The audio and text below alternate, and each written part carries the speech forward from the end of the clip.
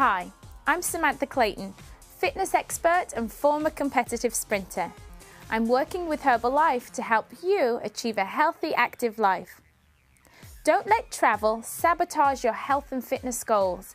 A little planning can go a long way when it comes to keeping your health on track when you're on the go. My obvious tip is to take nutritious snacks and protein bars with you because airports and gas stations are not known for selling the best snack choices. Having your own on hand and sticking with your regular eating routine may save you from gaining a few extra pounds and wasting your money.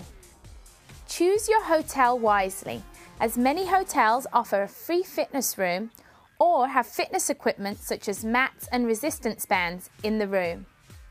If you're staying somewhere that does not offer this, then consider investing in a resistance band, as they are lightweight and, in my opinion, very effective. If you regularly jog, take a class, or simply stretch, then don't let your travel plans knock you off course. With some deliberate planning, you can find local classes and you may be able to fit in your usual fitness routine. When you're in a new place, walking tours are a great way to exercise and see the sights. Check online for hotels or information centres that offer guided walks or runs.